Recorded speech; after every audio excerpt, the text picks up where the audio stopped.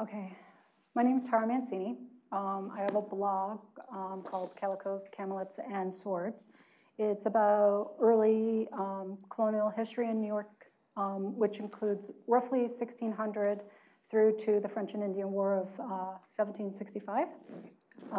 And what I had done was I put together a database. I used the New York State Archives, which include a lot of 17th century documents, including a lot of probate inventories, shipping manifests, bills of lading, court records.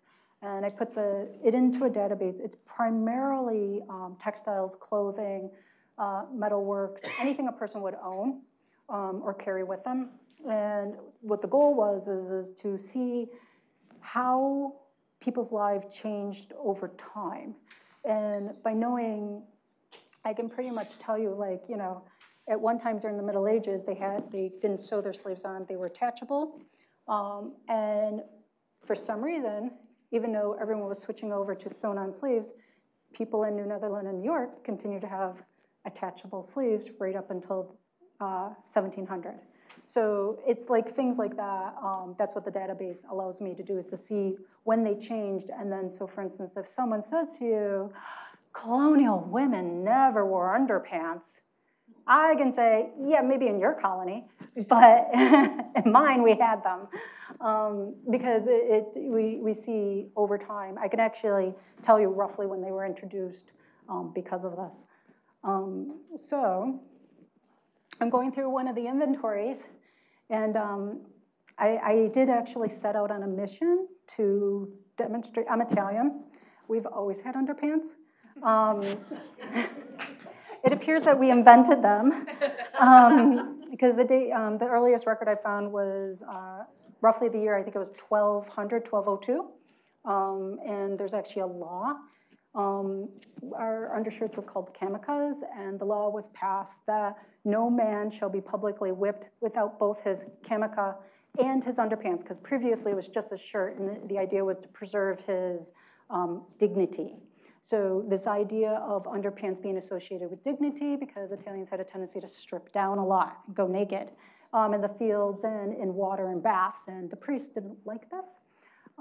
So as we move forward, we'll see how Italian underwear made it to America during the colonial times. Weena van Hooven, she's an important person in the sense that Dutch women did not have restrictions on them when it came to their position in society. So in English society, women were one with their husbands. They lost their identity. The Dutch didn't like that idea. They didn't like it because if their women lost their identity, they couldn't make money, and Dutchmen really liked women that could make money. They liked their trophy wives. So what they did was their overlord, their duke, at some point said, I really don't like this. We're going to make women subservient. And this is the 16th century. And so what he did was he wrote a law saying that women should be subservient to their husbands. And the Dutchmen didn't like this, so they quick wrote some laws and said, you know what, women have their own identity, they keep their surnames, they can take out lines of credit, and we're going to label them as minorities to their husbands. And because they were labeled minorities and not one, they preserved pretty much their way of life. It was their workaround. And Weena was very vivacious, outgoing type of person. We have very limited knowledge other than a few pieces of document, but when you go through her inventory, there's so much clothing. You're 39 caps with lace and 9 cornet caps. And her husband, who was a Dutchman, but he was actually German and a doctor.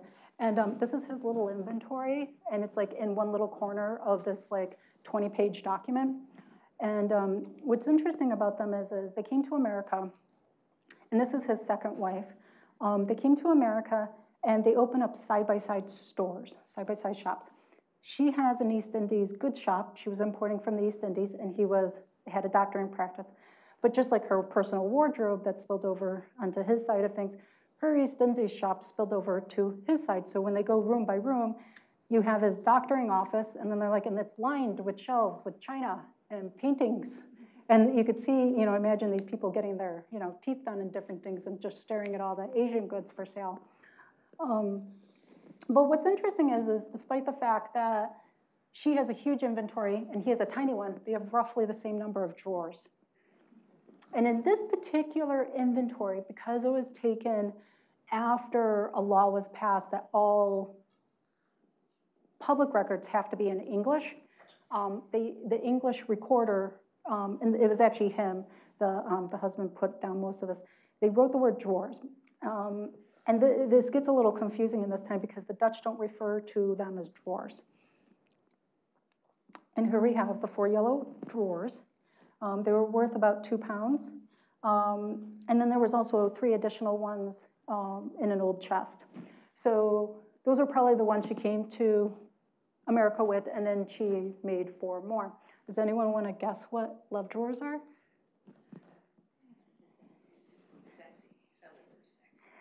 Yeah, they are. Believe it or not, though, love is actually not the sexy part. Love is the name of a flimsy, thick silk that was imported from Asia. But the yellow was the fun part. Dutch people, married couples, really liked each other in the 17th century. And what's cute, there's this like arms race. So Dutchmen at the beginning of the century discover Italian underpants. And it was a sign of, manly prowess, especially if they went all the way to the knee, bloomer style. And so they adopt them in white, like the Italians wore.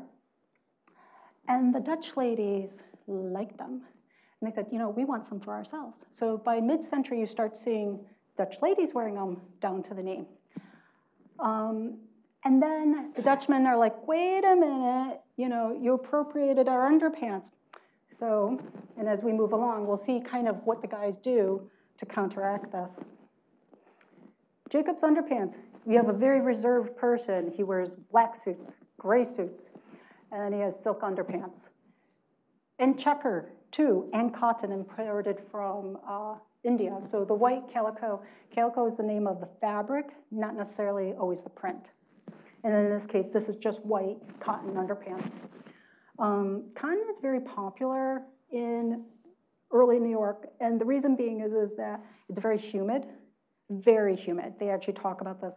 And so they wanted light clothes, and linen is very good, but cotton is also very well adapted for this climate. And this is one of the, I think he got 1 page out of all the pages that there were in this inventory. So what was happening was this is like one of the oldest documents I have of underpants outside of Italy. And this is a pair of women's underpants. Italian women did not wear open drawers. That would have been like very risque.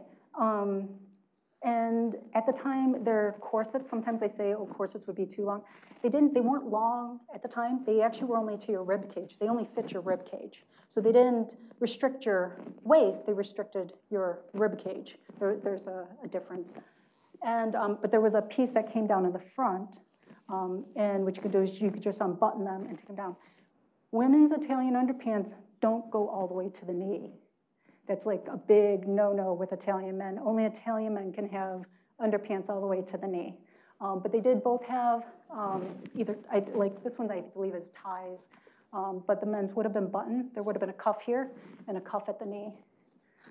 And you start to see them in France. What happens is all things French or all things Italian become the thing, and women begin wearing breeches. They call them breeches because they were so long. And it was questionable. One of the interesting things about underpants in France, so in Italy, people wore them because, well, the priest said, well, if Jesus can cover himself well up on the cross, so could you. And the idea was that if you were going to strip down or be exposed at any point, you needed underpants on. And so in France, though, what ends up happening is the elite adopt them, but the lower levels, it takes an exceedingly long time for them to trickle down. And I don't have any evidence that anybody below the middle class wore them in France. And actually, even at the middle class level, there's no evidence that they were wearing. It seems to be more of an upper class nobility type of thing. This is what the priest told the Italians, why you have to wear underpants, also to, shield virgin eyes.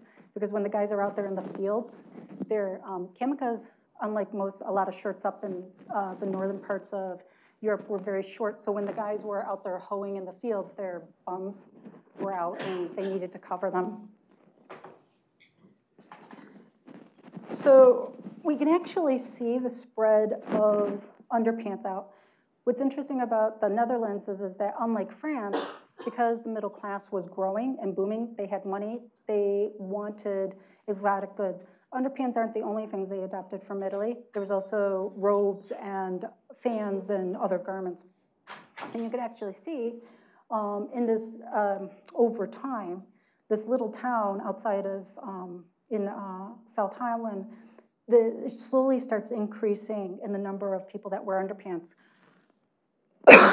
I'm not sure why, but only half the population ever seems to adopt them, and not the other half. And I suspect it has to do with income level and a little bit of a Mr. Fancy Pants type of issue, because one of the things we end up seeing is you can see it divided out by trade. They all have undershirts, but not everybody has them in the various levels. And the unskilled trade labor has a little bit less. But you're still making good money in the Netherlands. You can make 600 guilders a year, which would allow you to have meat once a week, which is still very well off for the 17th century. But here, if you compare different towns, the one up at the top, dairy farming, was very profitable, and they have underpants. The women don't have quite as many. It's they're outside of the towns at the bigger cities. So we're talking like towns and villages with like maybe 500 people to 5,000 people. When you're in the cities, the number of underpants increases, but you can kind of see that when you get down to fishing villages, those are usually the poorest people. They don't have underpants. So underpants, there is definitely a correlation between income level and whether or not you had them. One note, why am I calling them underpants rather than drawers? Because the Dutch say underbroken, and broken is pants and under is under. Italians, calzones, pants. What do they call them? Sottocalzone, the underpants. So historically, underpants is the correct term, not drawers. Drawers are actually an Asian import. And here we have them. So when people started traveling down to Italy, including artists, and they kept seeing people with underpants on, some people started putting them on images of Christ. There's actually a couple of German ones, and he's wearing little brief style ones because that's actually the underwear of the poor. If you ever see women's underpants that are boy short style, that's the original one. Those ones are knitted in the round, and they have a little drawstring, and they're made out of wool, and it's the belly wool they would have been made out of, so they were nice and soft. Those would actually be the most historically correct. I do not have any evidence the little boy short ones made it to America, though. And the only ones that seem to have adopted it outside of Italy seem to be some of the Germans. It was actually the bloomer style that made it out of Italy. And the bloomer style came into fashion during the 1600s. And you can see in Dutch paintings, if you look close, you can see the underpants. So we're in the phase now where the guys are walking around in white underwear. It's usually linen. It could also be cotton. There's no one under 13, right? Dutch dolls have underpants on. So you can look at some clothing books, and they'll say, dolls were dressed exactly like real human beings. And it's true. They do dress the dolls like real human beings. And they say, because this doll doesn't have any underpants on, therefore They don't have them, but they'll still have the pockets and the stockings and all the other little details. But that's an English doll. That's not a continental doll. There was a doll that showed up on Antiques Roadshow in England. It has velvet underpants on in the brief style. And I wanted to yell to the screen, it's Italian, you know. So these are linen. This doll is from a giant doll house with, I think, about 15 other dolls. Not everybody, and everyone in the doll house is dressed the way they would have at the time, okay? And one of the interesting things is there's 3 dolls from, I think it's the 1660s. They don't have underpants on. Not all the dolls in the dollhouse have underpants. There's a few of them that are dressed from this little peasant village way outside of Amsterdam. They don't have underpants on. The fancy dressed ladies all have underpants on. And this is a Swedish doll. When I talked to the, I don't believe hers are split. I think hers are. And this is silk. It's called salmon pink, in case you want to make some. I actually made a pair of these. Oh, warning, if you decide to make a pair of these, you have to be careful because if you use a split pattern, you have to put back in the arch to get between the legs. Otherwise, when you go to sit, you really will split your underpants because there's not enough fabric, which happened, unfortunately, to the model, not me. And this is a little bit later, but one of the interesting things is you can kind of see that they're actually sewn up. The Dutch would, when they did eventually get to the open back, they would sew down the front, and only the rear is open. They're not just like pinned at the top. And there's a reason for that. It's because they liked ice skating, and when they went flying and everything went up, there was at least some coverage. Aha. This is what the guys came up with to counteract the women in their white underpants. Red. It was the thing for a guy when they switched over from more of the baggier pants to the ones with the button. They're like, well, now you can't see it, but I'm going to make sure the ladies can. They would leave them unbuttoned, see the red underpants underneath. It was very much to please the women. What's interesting about these paintings is he's a very wealthy person, and he's got his silk underpants on. He's not. He's very much like middle class. And the name of the painting is Beware of Luxury. And so if you have them in silk, it's considered luxurious. If there's drawers, underpants being sold in a small town in South Holland, and they're made out of wool. But in red, to look like the expensive ones. But you can tell by her face, they will not be outdone. The ladies will not be outdone. They're like, oh yeah, you're gonna do it in red? And that's where the doll before this with pink, that was one of the colors they came up with. So this is later on. This is a painting around 1700. Let me see, what's she wearing? She's wearing, that's a Turkish robe. The way you can tell the difference between a Japanese kimono and a Turkish robe in these old Dutch paintings is if the sleeve is sewn on. So if you see a seam here or a seam here, it's Turkish. It's not Japanese. If there's no seam, it's Japanese. But you can see here, he had left the buttoning undone. So he's very middle class. He doesn't have fancy clothes. But yet, he had to show off his underpants. So he's clean. The idea is he's clean. He washes underwear every week. They wash their clothes every week, their underclothes. And he's handing out money to the child. This child probably belongs to the shopkeepers. The shopkeepers are wearing Japanese kimonos. That's a sign of worldly connections.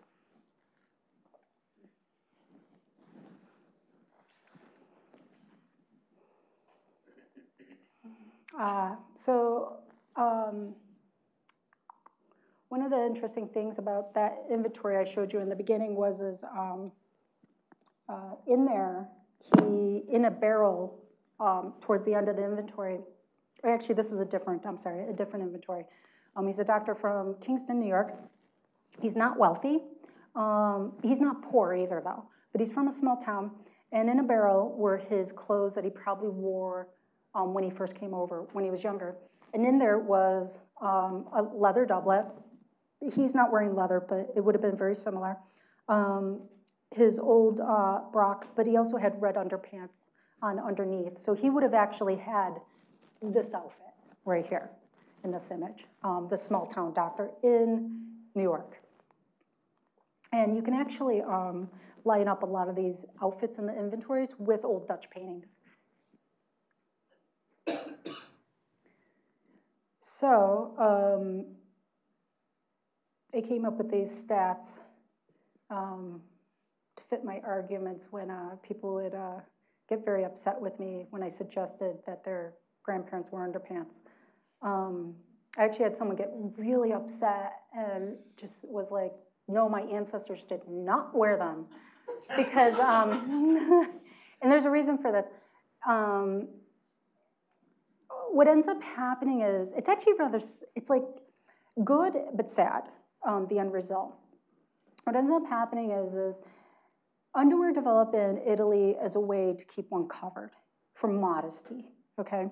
The Dutch adopt them because they view them as a way to keep clean. If you look at some of these old Dutch inventories, they found every brush to clean the house imaginable. Like there was all different kinds for all different purposes. They were just obsessed with cleanliness. And that's the reason. And the guys didn't care that the women had the same kind of underpants they were women. The Italian guys wanted something a little different, but the Dutchmen, they're like, yeah, whatever. You know, she's the boss anyway. And when they came to New York, they didn't seem to care. I can find them in Dutch inventories. I find them in German and French. The French guys really had a lot of underpants on available to them. And when I come to English inventories in New York, sometimes you'll see like a captain of the Navy. He will have one pair. And they do turn up occasionally in New England, and some of the really early ones, where they had made a stop in the Netherlands first and then came to America. You will see them with one pair. But I have, to my recollection, when I think through my database, because I'm always adding them, I don't think I have any English women with underpants on. And there is a reason for this. First of all, as culture and art comes out of Italy and it goes north, it takes time. It could take 100 years for stuff to get to England. And what ends up happening is you figure the Dutch women really go all out by about 1670. They actually wore breeches before this. They would have worn breeches when it's cold or when they go out and they want something on. They would wear breeches, but this transition to underpants, it really represents women's independence, because what happens is it gets to England in 1734. And the men, no offense, I love men, refuse to allow them to wear them. Because it's perceived that if women start wearing them, they will start behaving like men. The next thing you know, they will start shaking hands. And even worse, be like French Amazons and riding astride. And I remember reading that and thinking, God, it's because I'm so used to reading the Dutch, and the Dutch are just like, yeah, baby, go make money. And the English are like, no, you know what I mean? You cannot is considered. And eventually, there's a really great print. I don't have a copy because I couldn't find one without a copyright. They like Italian dress, and there's the one where the girl's dress comes up like this, and you see a pair of breeches underneath. That is not an example of underpants, because they send that around Pinterest and all these sites. That is a prostitute, and she's wearing breeches, specifically breeches, because in Italy there were laws that men could not be with men, so there were women who dressed as men to cater to this market, and that is what she is. It's just that you see the image, but they don't give you the page that comes before that explains this, and that's what it says in Italian. So so if you do see a woman outside of, anywhere with underpants that come down to here other than in the Netherlands, but the difference you can tell between breeches And women's underpants is there's a cuff at the knee. The men's always have a cuff at the knee. The women's use a drawstring. And so that's how you can tell the difference. When you start getting to, let me see what the next one is. I had like, she's got booty. I do not know the origin of this image. I have tried to find it for the life of me. It is German though. It's possibly like Cologne or someplace like that by the way her headdress is and everything like that. This is just a breakdown of what's in New York. There was 19 linen, this is a slightly older count, I have more now. 19 linen, 7 cotton calico, bombazine twill. Bombazine's a thicker, like cotton wool. And fustian is also a cotton wool mix. This isn't all of them, but these are the ones that included some sort of description rather than just saying, 5 pairs of drawers. So it gives you a little bit of an idea of what they were using at the time. And these are some of the colors that were available. A lot of times when people are doing reenacting and you go to these historic sites, before they can get approval for adding something to their outfit, they have to have 2 primary sources. So they would not be allowed to use a color or fabric that was not found during the era they're trying to represent.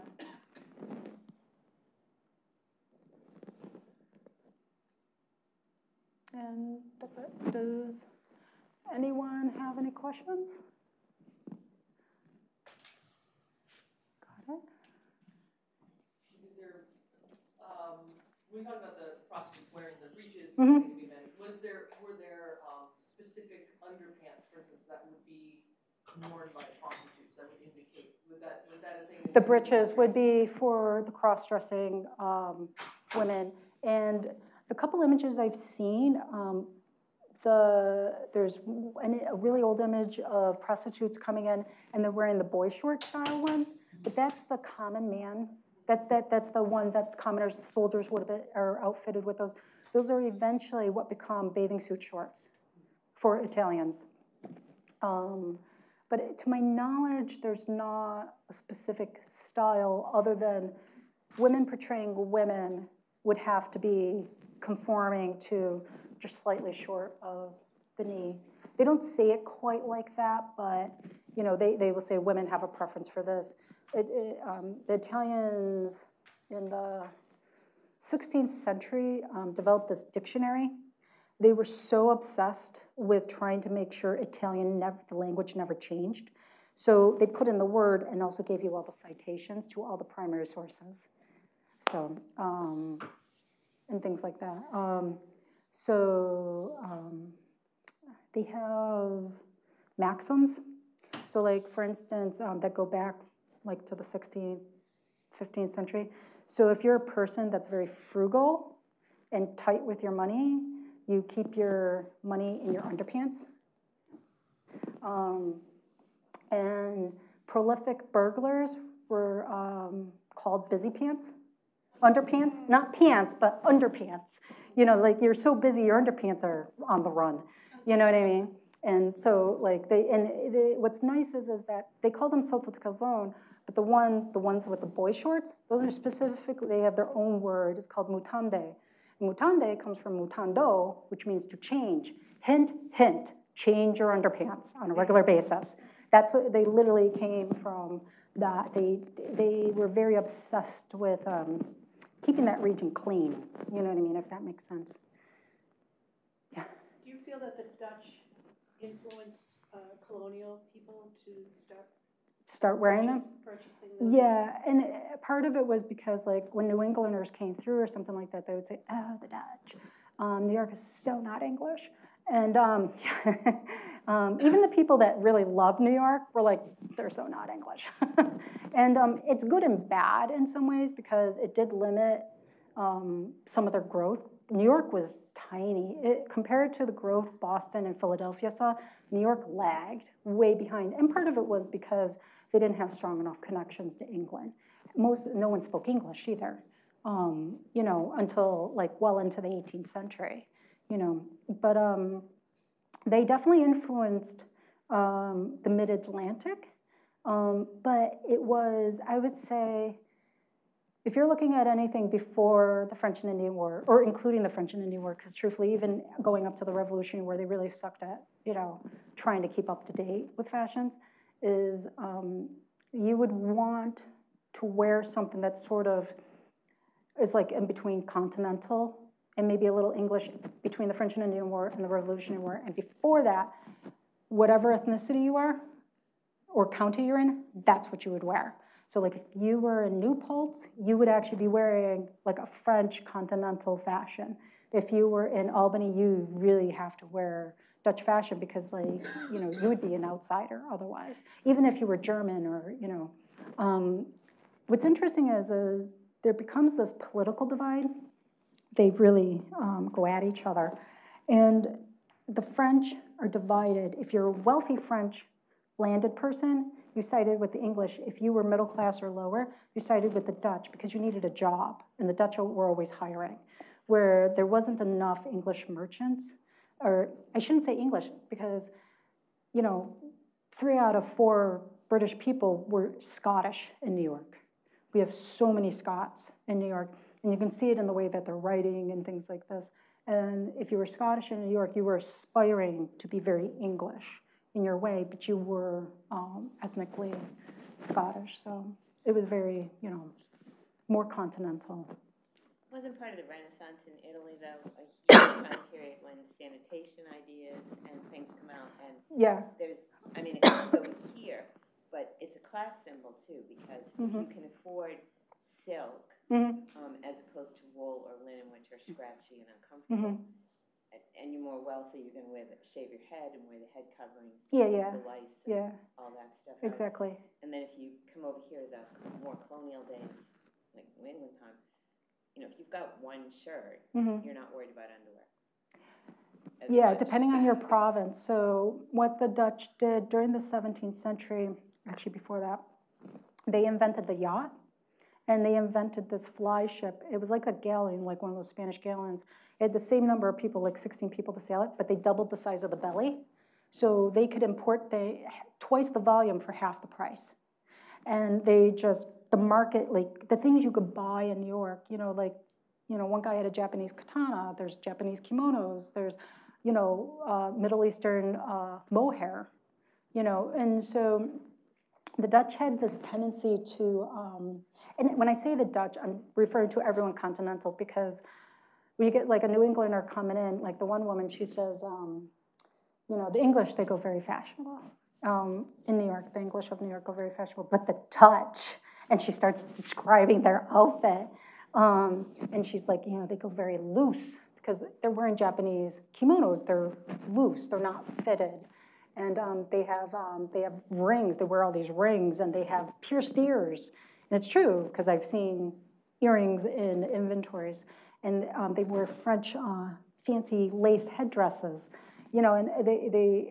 but she reduced everybody down to being either Dutch or English.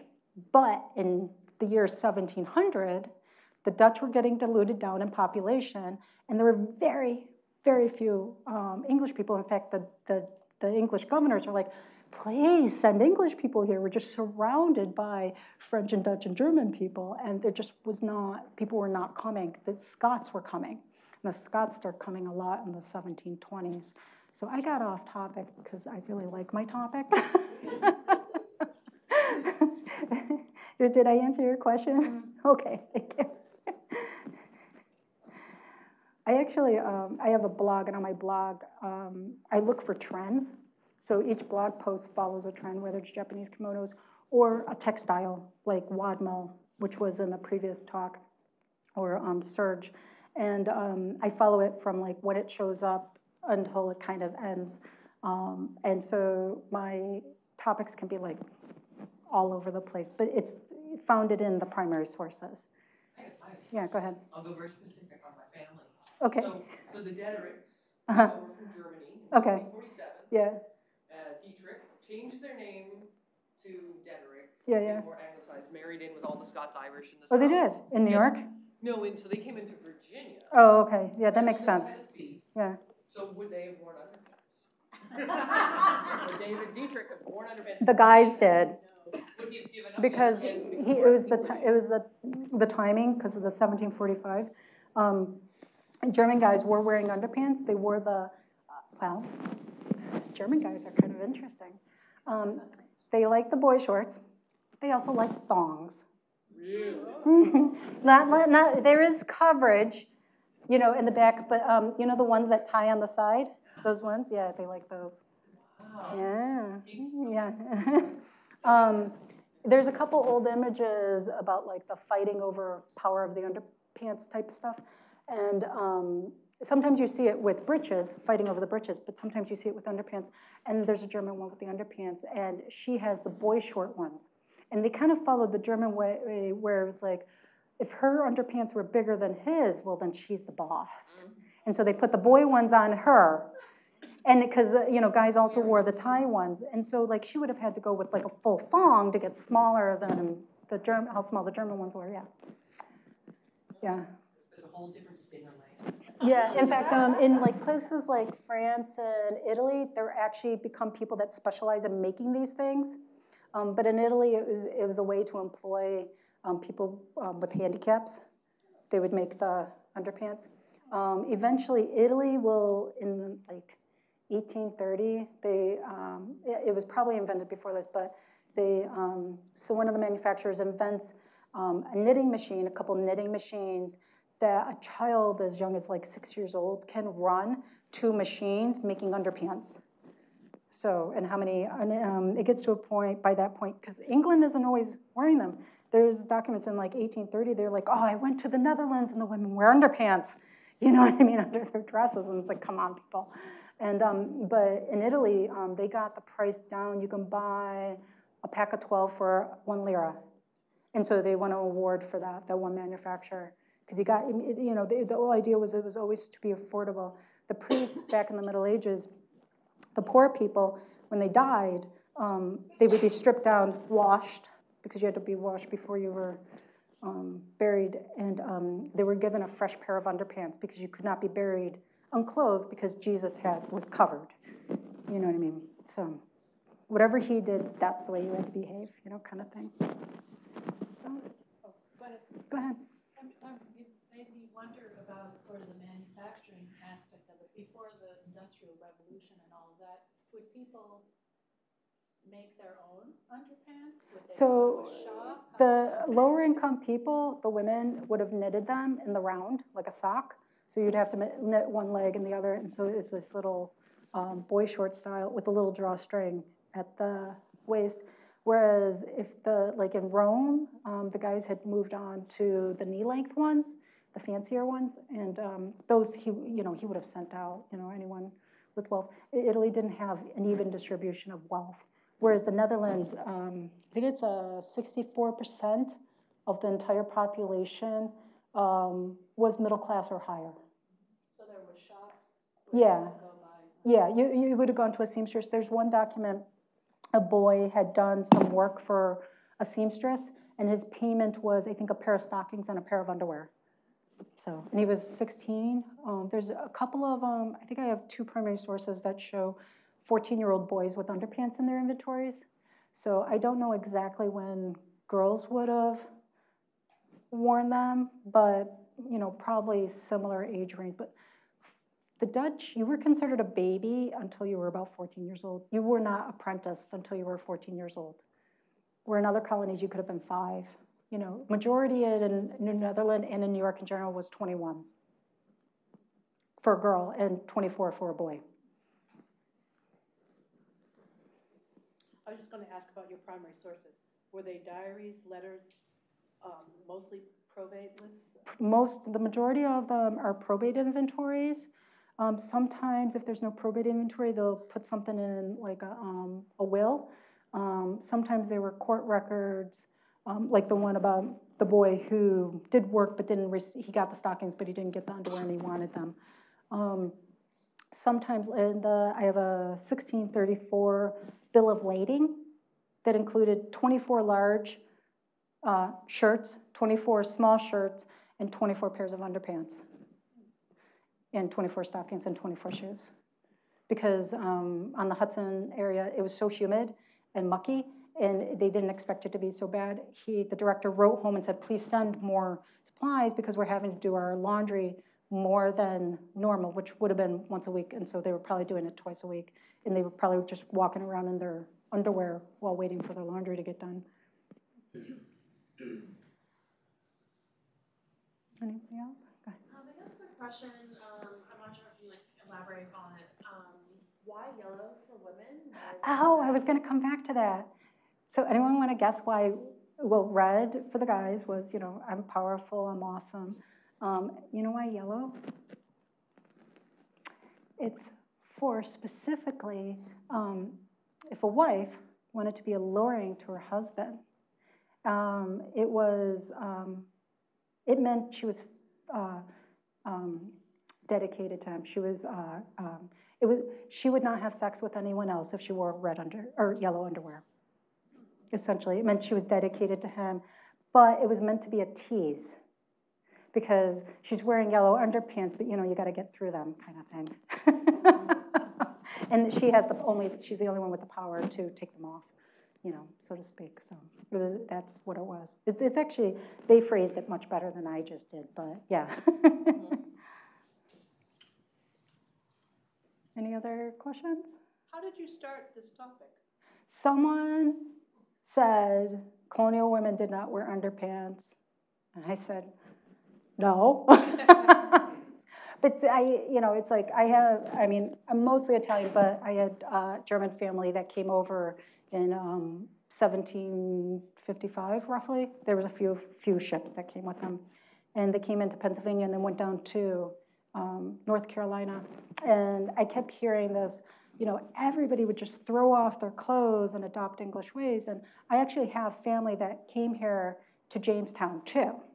So I'm not completely biased. We were one of the original settlers down in Jamestown, but they would not have worn underpants. But my German side, there's no way they would just throw off their clothes. They were too frugal. They kept everything, you know what I mean? And so they would have retained their lifestyle. And so when you do have people coming over and it's the 17th century, they really should be keeping very close to their original ethnic clothing style and things like that, if that makes sense. At least for the mid-Atlantic and in through there, if that makes sense. Even if you're mixing, you would stay pretty close. Any other questions? It could be not exactly on underpants, too. Have you read Vermeer's Hat, that book? No, I have. It's a good book about the trade of Amsterdam, Dutch trade throughout the world. Oh, I'll have to and read how it. their trade was so enormous It was. They included it in their paintings, and you can see a lot of how people bought and traded items from around the world in their paintings. Yeah, there's alabaster saucers. And for there to be alabaster saucers, they had to have come from Egypt because only one was hard enough to do that. And like I said, the Japanese katana, right? And things like that. There is samars, which are from Italy. There is a lot of Dutch textiles. It's cute because there's a Scottish merchant in the 18th century, and he's like, please send me the latest fashions of calicos with the prints. And he sent this beautiful fabric with small sprigs, those, like those beautiful colonial gowns. And he goes, it won't sell. They want the big stuff. Send the big, and this Dutch woman, she's like, she sends off to England for fabric too, to sell, because she was a merchant female. And she writes back, she goes, no, I drew you a picture and everything, big. She's like, big, go big with the prints. And they're like, oh God. So they have to then order from the continent to England, then to ship to. So it's like, either way, because the New Yorkers, they like big and bodacious. They wanted, Yeah. What was so strange is that it was flamboyant prints, but the outfits were not. They were not laced out and things like that. So it was kind of like a pick and choose kind of how are you going to be flamboyant. Yeah. Good? Well, Okay.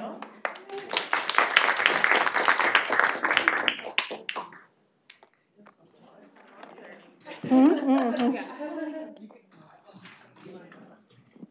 car died like 3 times trying to get here, and so now I gotta, yeah, it's just, you know, I gotta go run. What other talk were you looking forward to? Here, you know, the next one's about Native peoples and like boarding schools. And, Oh, yeah.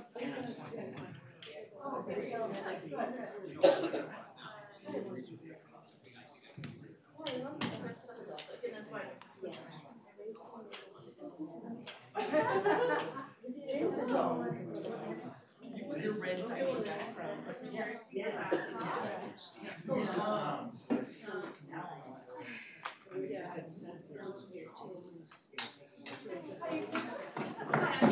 I'd like me. Yeah, I'm like running like the atheism and basically so I'm like, I'm not going to tell this, but I know I'm doing. Yeah, I don't have a laptop. This mine is going to be this. It comes in your he and his wife about where we are right now on the second floor. It's Tabard. Now I'm like, did he also see?